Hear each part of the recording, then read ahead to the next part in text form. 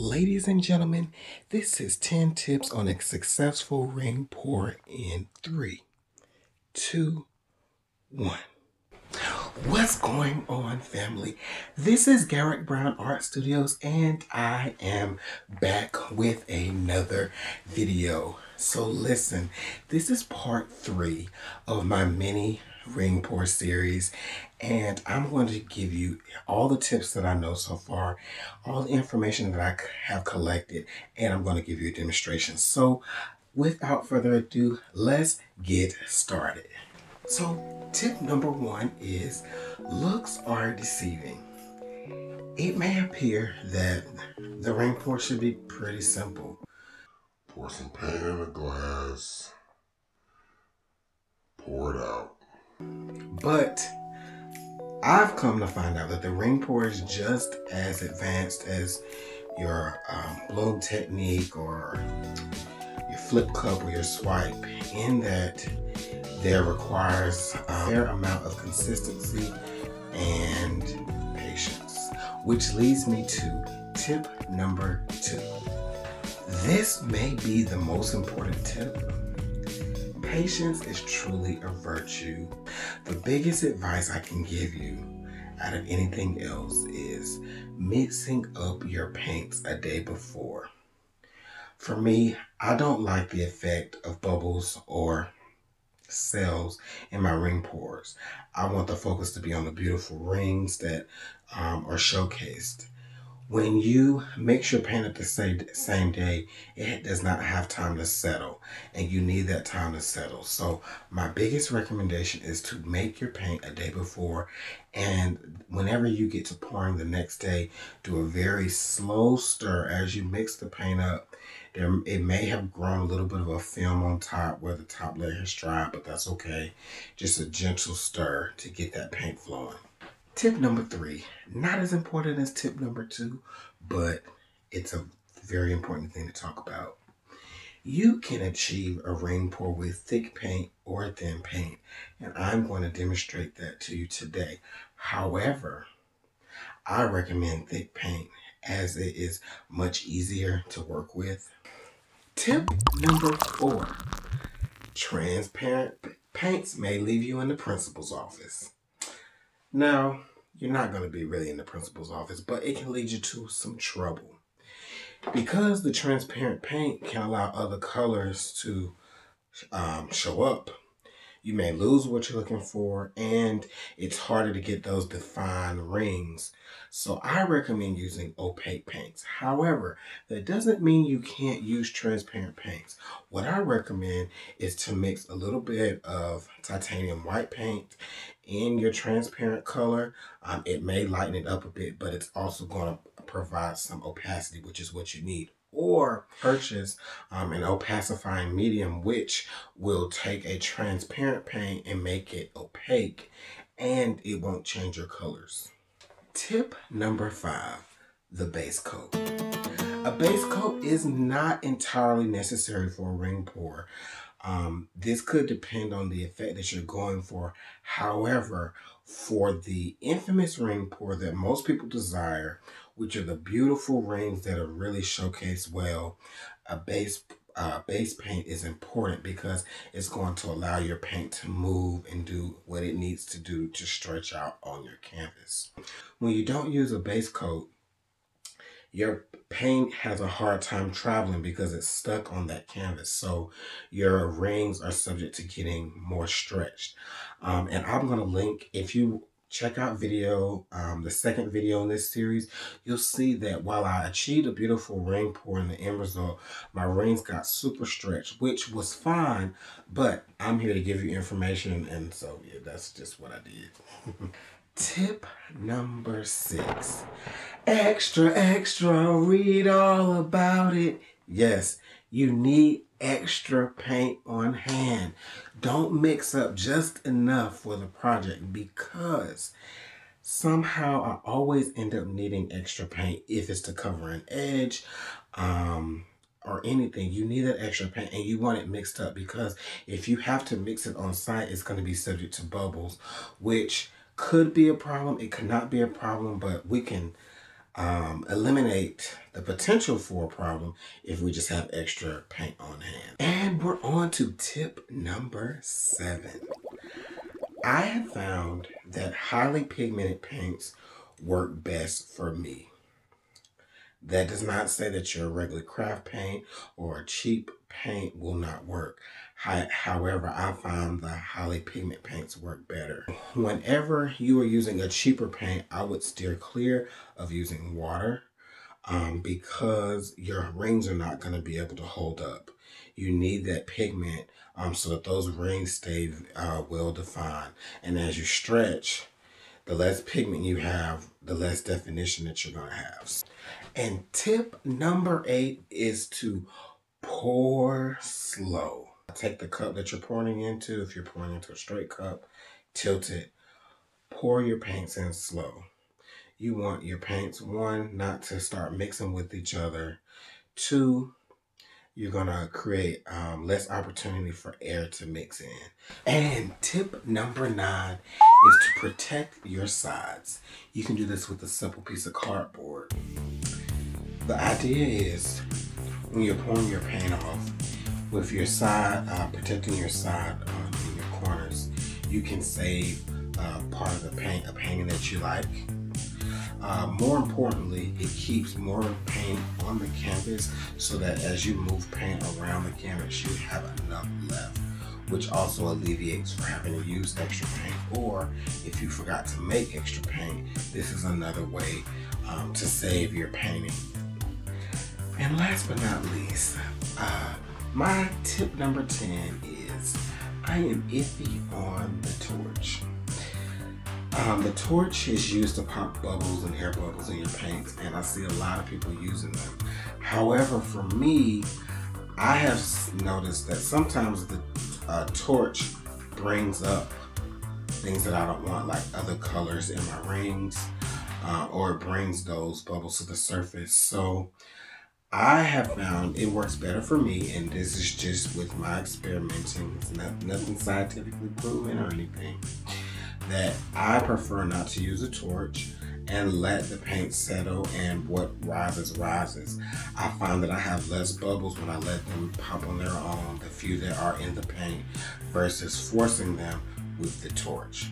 Alright, so here are our colors for our big pour.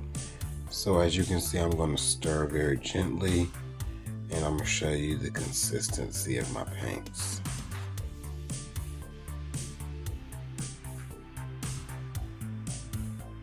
So it runs pretty easy from the stick. However, it's kind of thick. I know that's a horrible way to explain it, but it looks so thick on camera, but it's not truly that thick. So I'm going to add some base paint here.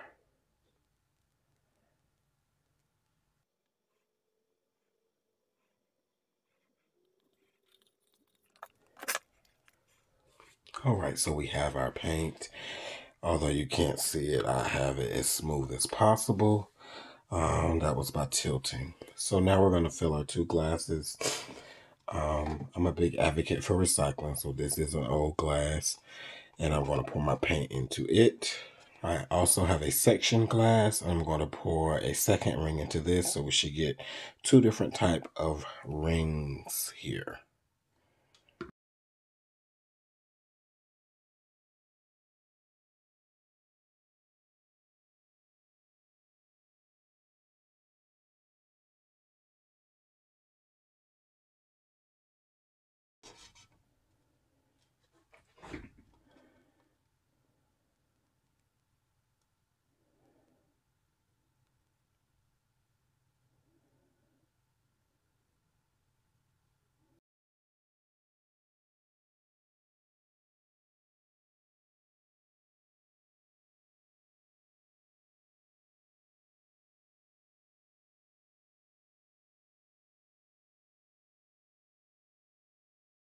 All right, this is our first ring. Here we go.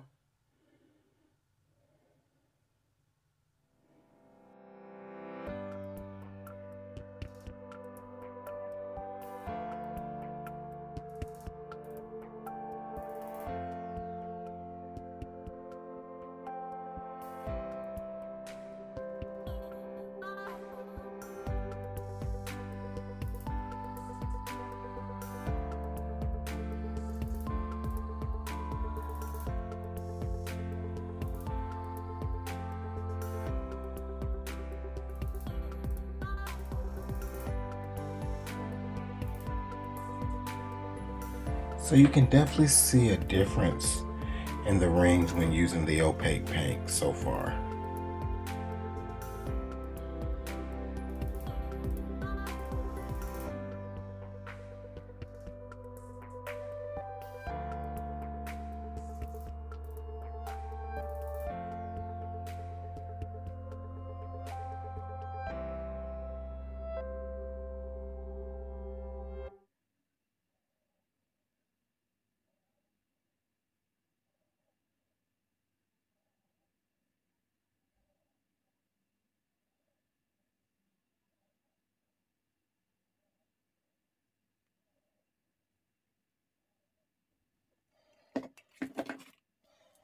Now, if you can see, I have a little bit of a center that's a bit messed up, and I'm going to show you how you can fix that a bit.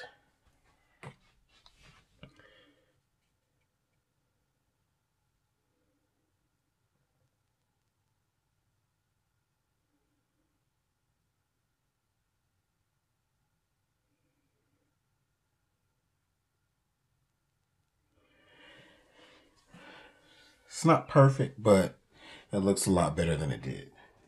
I have a little bit of paint left over, so I'm going to do another small ring right here.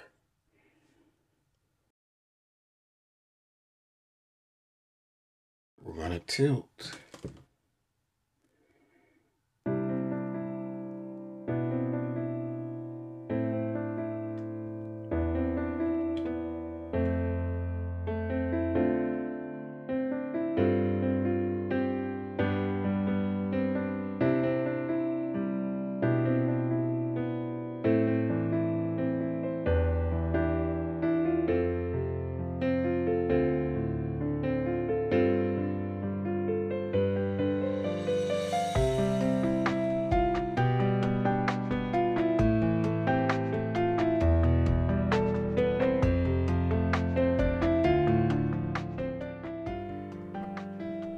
I did not think that these colors would go so well with each other, but I love them together.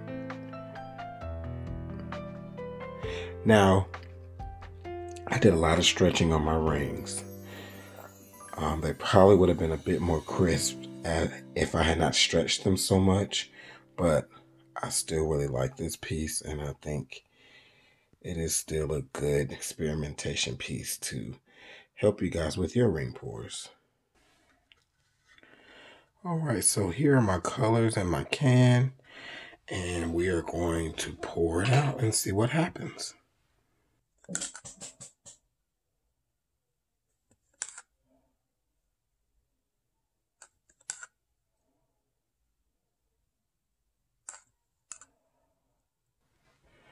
All right, here we go with our thin paints.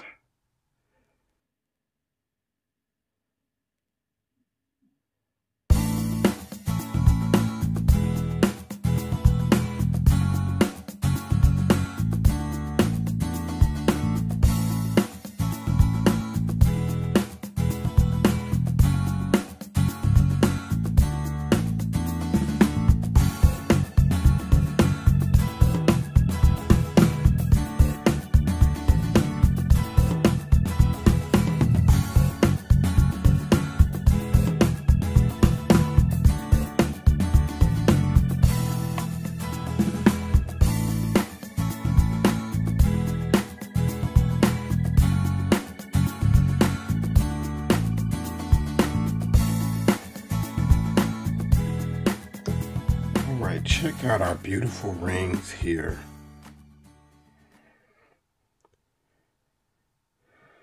So I'm just going to move slowly.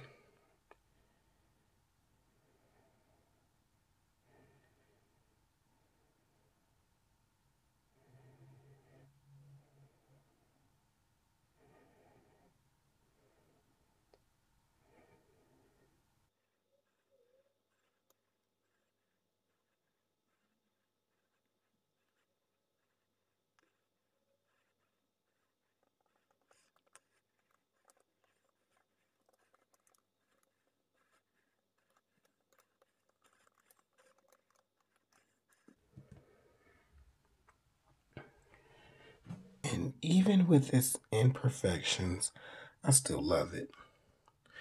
So this is our thin paint. And as you can see, I had a couple oopsie daisies.